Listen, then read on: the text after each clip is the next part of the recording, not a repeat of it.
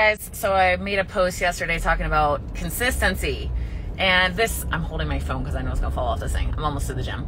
Okay, so I made a post about consistency because I saw this post that some girl posted, and it was about, here's the secret to how I lost a bunch of weight, and her secret was consistency, right? And it's probably maybe the 300th or 400th post I've seen in the fitness world about consistency. Consistency is key. It's all about consistency. And I started thinking about this, and I was like, God, I wonder what that's like for people who have not yet built a consistent habit of going to the gym. I was like, I bet it's just going to become this vehicle for shame and guilt. I know I'm not being consistent. I suck. What's wrong with me? Just got to be more consistent. And we got to go deeper than that. Just like I'm ceaselessly amazed by the human body, I'm also ceaselessly amazed and fascinated by the human psyche and what makes us tick and talk. And when we fail to understand ourselves, so much shame and guilt ensues. There's so much out there where it's like, I know what I need to do. I just need to do it. I'm just not doing it because I suck and all this mentality. And it's like, let's go deeper than that. Let's go deeper than that. And so I started thinking about consistency, and in my experience as a health coach, what I see holds people back from being consistent. And I wanted to talk about this side of the psyche. Is more in the mindset realm of my coaching, but this side of the human psyche of why we avoid things. Okay, so first thing that I hope we all understand this about ourselves, that anytime we're starting something new, there is going to be resistance there.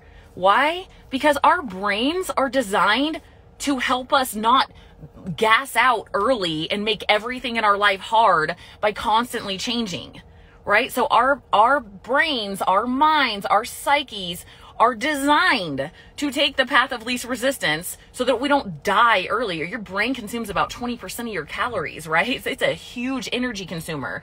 And when we're starting to do new things that are completely uncomfortable and unfamiliar to us, our brain's like, why don't you just do this same thing that you've been doing, because that will take less energy. So that in and of itself is really important to remember. You're not just a failure or a loser. You're literally creating, I think, those habits. It's almost like creating new neural pathways. Think of brushing your teeth. Do you sit there and you get out of bed and you're like, oh, I don't know, maybe I'll do it, maybe I won't, I don't know. Oh, am I going to brush my teeth today? No, because you've built this habit, right? You don't even think about it. It's just something you do. That habit has become the path of least resistance. It's not even a thought. And that's how going to the gym is for me. I'm not sitting there am I going to go to the gym today? I don't know. I got a lot going on. No, because I've built my life. I've built my day around that. And it's become so habitual. Yeah, trying to motivate yourself. I'm not ever motivating myself to go to the gym. It's not even a thought. It's like brushing my teeth. It's just what I do at that time of day. And when I get there, if I'm having a day where I'm like, dude, you've been pushing hard, you freaking depleted, dude, I'll just walk. I just walk uphill on the treadmill. I might do a little bit of mobility work or something, but it doesn't matter. I'm in here at that time. It's not a question anymore. And so some people talk about decision fatigue, right? And so when you're coming into a new habit, I see this all the time. I mean, think about it. Imagine you're me as a health coach. Somebody gets super emotionally, something happens, right? They see a picture of themselves, or they try on a shirt and they're like, oh, you look horrible. Or they see some picture on social media and they're like, I want to look like that. And it's this very emotionally driven, frantic, I want to get fit. And that's when it's like, okay, that's cool. You had that moment with yourself, but now we need to go deeper and look into how can I create this pattern in my life so that I'm not avoiding it all the time. So one thing is creating an experience around it that you actually want to do and like to do. So maybe your entry point is just, I don't know, guys really like jiu-jitsu or boxing, or, maybe that's your entry point. Maybe you're like, okay, I'm going to join a gym, or maybe I'm going to finally use my gym membership and I'm going to start going to the gym. But the thought of every single morning going and lifting weights, you're just suddenly have other things to do because you have attached so much unenjoyment with that thing, I promise you will avoid it like crazy. Okay. In my business, I'm creating new things. I'm you know, building an app right now. I've never built a freaking app. I'm like making developer accounts with Apple and Google and all this tax info. And I'm like, oh my gosh, I've never done any of this stuff before. But like those moments I have learned, and really truly through fitness and marathon running and weightlifting, I've learned like it's gonna be uncomfortable at first. It's going to be somewhat uncomfortable, and I'm not going to be like, yeah, I'm the woman. It just doesn't sound like I'm the man. But it's not going to feel like that at first. It's going to be uncomfortable. It's going to have some, you know, my ego is not going to be like, yeah, I'm the shiz. I got this stuff down. I know that. I've learned that.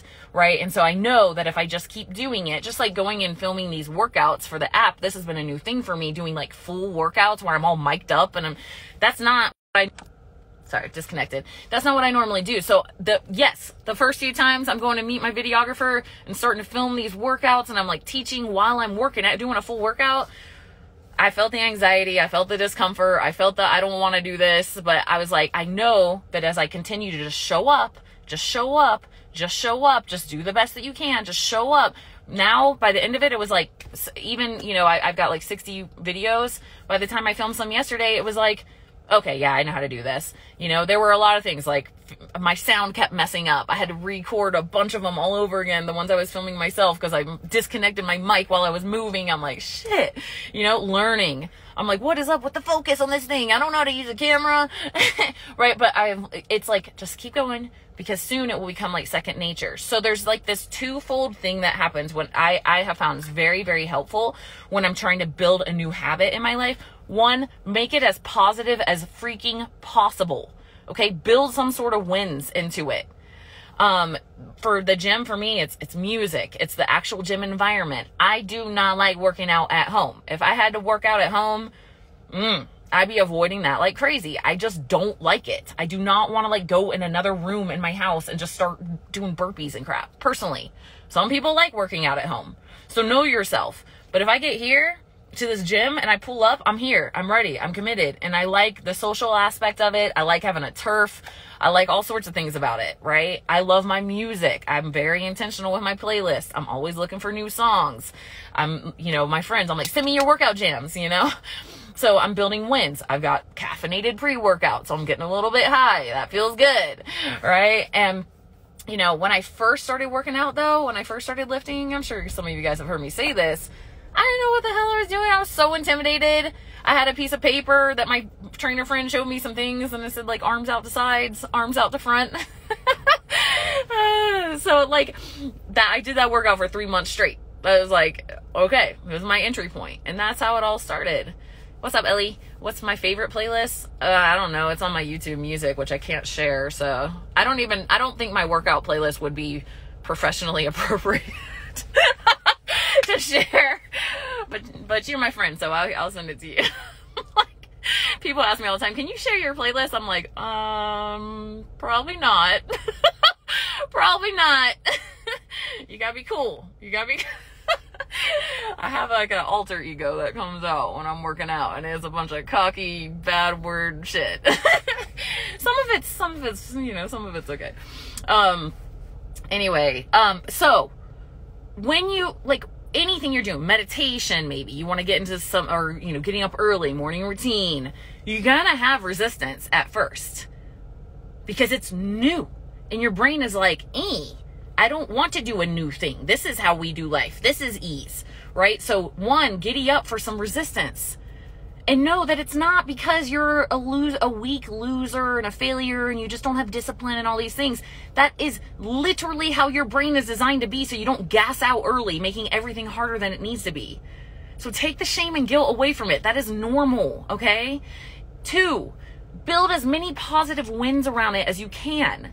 Like for meditation, for me, for example, I have apps that I can use if I feel like it. I have a breathing app. I got all my little crystals. I got my Zen spray from Mitozen that puts you in your parasympathetic, and holy crap, I like totally like drop in. It's really intense. Just so you know, there's a link on my website. A little small discount. It's pricey, but it's cool. Zen Spray. It's from Dr. John Lawrence. So I've got my cool little spot that I sit, and like just everything about it I like, right? Get my coffee going. It's just this little ritual. And doing that, building wins around a new thing as much as you can to make it a positive experience will make you want to do it more because you start to look forward to it. Here's another thing.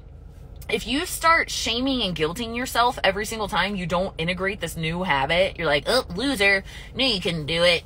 You never stick to anything, any new goals that you set. You're going to build an avoidance towards that thing because you've now associated it with this mechanism that brings you into pain, shame, guilt, pain. You know what I'm saying? So just when you do it, be like, dude, I felt good when I did that. I like that. If you miss it, it's like, noted. I don't feel as good today. I don't feel as focused, or I don't feel as energized. Can't wait to get back and do it again. Right? And then also know that some of that discomfort, some of the resistance, like when you're not good at something at first, you're not good at meditating, you're not good at working out, you're not good at cooking healthy food. There has to be a little bit of, it's okay, like positive self-talk. It's okay. Everybody starts somewhere. You're doing great. Just keep going. You got this. And that really, I got that from marathon running. Positive self-talk for me came from marathon running because you have to. You have no other choice, dude. You signed up for this thing. You've been training for like 4 months for it. You're out there and it's starting to suck. Like you literally have no other option but positive self-talk, in my opinion. So yeah, and Boston Marathon was freaking brutal for me. Brutal. I was in ketosis. I couldn't bring my ketones. I was dehydrated. My legs felt like they were going to explode. I was like going in and out. Like I was like, oh, I'm going to be one of those people that I wake up in the emergency room, right? That's where I was at. And the only thing I had was positive self-talk. That's it. There was a moment in time I can remember exactly where I was on the course. And I just started going, did it on every step. Good job. Did it. Good job. Another one. Every step, you guys. I was on like mile 18. There's 26 miles in a marathon. That's a long ways to go still, 8 miles when you're at that level, right? And so that, like, good job, did it. That mentality I've taken into my life. It's like, dude, keep going. You got this. It's okay. You're doing great. Just keep going. You'll figure it out. Everybody starts somewhere. I'm your positive self-talk. But really, truly, like, watch yourself. Because if all you're doing in these new habits you're integrating is like, I'm not good at this, I didn't do a good job, I could have pushed myself harder, but you're not doing a good enough job, you will attach a negative association to that thing. Don't do that. Keep telling yourself, good job, dude, you got in there, good work. You should start powerlifting. I bet you could lift a lot. I've just never really been interested in powerlifting. Maybe someday I'll get the powerlifting bug. I don't know. I do a neurotyping by Christian Thibodeau as something that I do in my coaching, and powerlifting really, really goes well for people who are dopamine dominant. So personality traits of someone who's dopamine dominant is, sometimes I appear more dopamine dominant than I am on social because I usually make these videos when I'm like super caffeinated and just worked out, so my dopamine's like through the roof. But I'm actually not dopamine dominant. I'm adrenaline dominant, and it's called 2A on his little thing, and we like variety. Variety makes really great entrepreneurs, but you have to harness that shit in. Have I ever gone to the gym and went through it but hated it? Only when I was competing. That's why I didn't like that competing lifestyle, because it was like, dude, you just have to freaking do this. And then sometimes I had to do like 2 gym sessions a lot of days, and it's like 2 in the afternoon, and I got to go do a HIIT session when none of my neurochemicals are in a state to be doing a HIIT session. That's the only time I've ever done that. I will never do that again.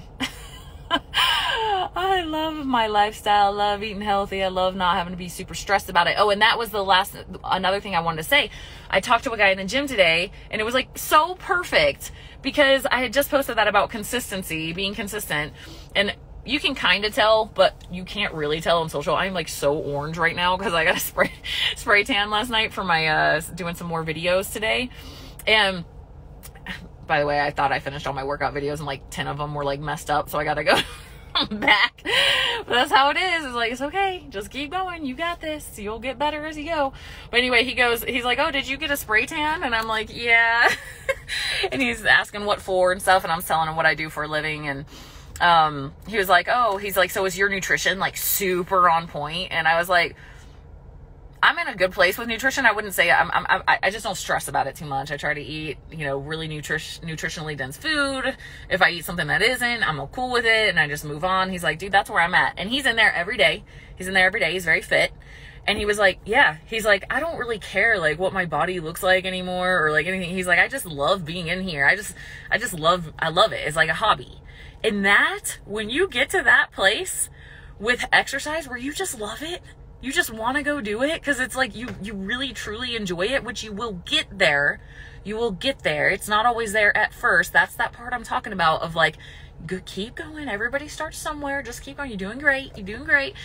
You will get to a point where you're literally stronger. You have a better nervous system connection to your muscles and it's like more fun because you're better at it, right? So whatever it is for you, we all need some sort of outlet to be physical. Our lifestyles are just not conducive to health. And more in my career, I'm like, dude, if you're not working out, like, I'm sorry, you're just really, really minimizing your potential of how you can feel every day inside your body, both in your body and in your mind. It's gotta be part of it. It's gotta be part of it. People are always like, I lost weight without working out. And I'm like, that's cool. That's great. I'm glad you lost some body fat, but like you're missing out on like so many hormone benefits.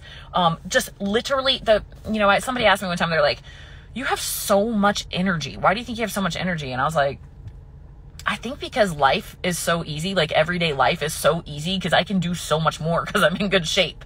Like I can crush a HIIT workout. I can run for a long time. I can lift heavy and keep going. I have a lot of endurance. And so like regular everyday life is very like not hard.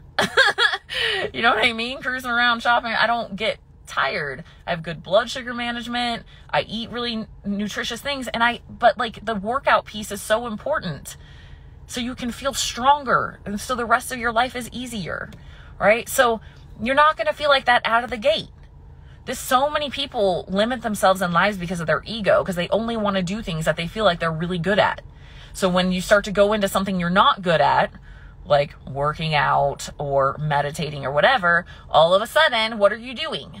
Something you're already good at, like cleaning or doing laundry, or so I guess I need to organize my pantry today because you're already good at that, or something that's easy. Oh, I'm just going to get on social media because it's easy, right? And we are designed to take the path of least resistance and do what's easy. So there's a moment in time there where we got to learn how to push through positive self-talk because we know that the outcome is worth it.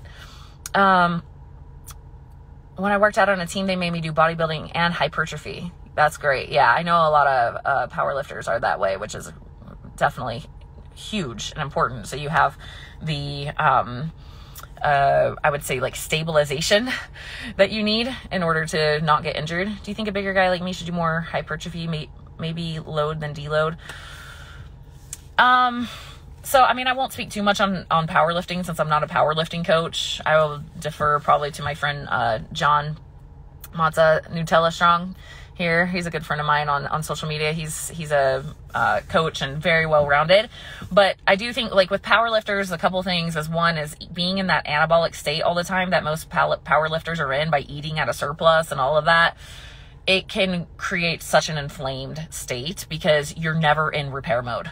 You know what I mean? And then you're inflaming more in those workouts by going so heavy all the time. So I do think it's good to take a break from that sometimes. Allow your body to like not be so in such anabolic pro-inflammatory state all the time, So, do what you will. It's your sport. But I see a lot of power lifters and I'm like, shit, man, you guys look so inflamed. I can see it in your face and your eyes and your skin is all red and, so it is important, I think, to explore some other outlets sometimes, but yeah, hit up my friend Nutella Strong here on Instagram if you want some more guidance on that. Lots of people think pretty women don't power lift. There's a lot of pretty women who power lift. It's just not really my cup of tea. Maybe someday. Next time, try and talk about heavy weights, because I saw crazy people hold heavy weights and then they got torn muscles.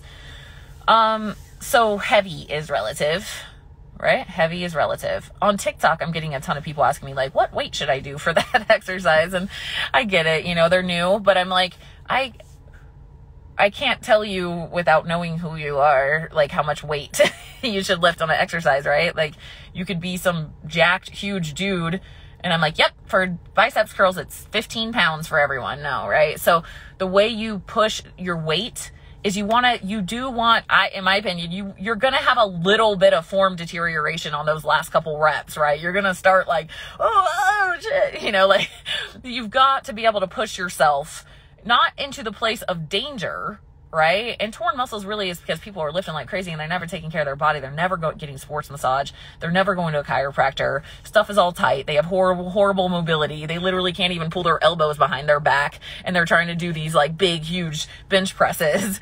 You're going to tear something, you know? They're just not listening to their body or taking care of it. So pushing yourself, like, I could do 20 pounds and make it really, really heavy on, I don't know, or let's say 15 pounds.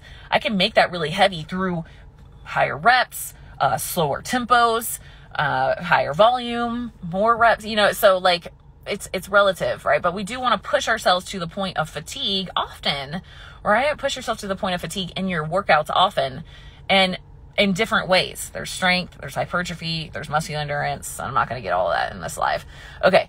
Yeah, marathons really do help you with positive self-talk. So that's my thing, is if you are trying to integrate a new habit into your life, try to make as many positive associations with it as you possibly freaking can. Get creative, okay? How can I make this experience more enjoyable for me? What don't I like about this experience?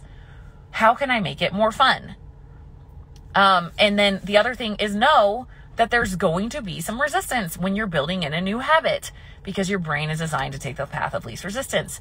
So, like, let's say, I tell my clients all the time, I'm like, if you have a day where you are just freaking like destroyed, you didn't sleep well, you got a ton of life stress, maybe you like went off the rails, you like drink alcohol, and you wake up and you're like, nah, and you can't even see straight.